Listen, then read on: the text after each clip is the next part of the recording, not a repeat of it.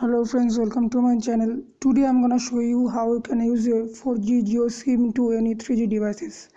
So for that you have to download one app. It's called jionet. You can see that I have already installed that. So open this and you can see that MediaTek logo over there. So you have to make sure that your phone is running on MediaTek device processors. It will only work on this phone which is running on MediaTek processors. So after that you have to go to your phone dialer and dial star hash 3646633 ##, and you can see that the engineer mode.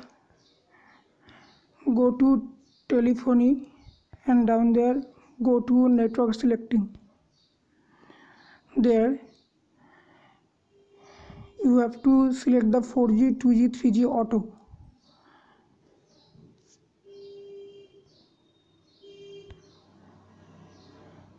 And now you can see that 4G network is running.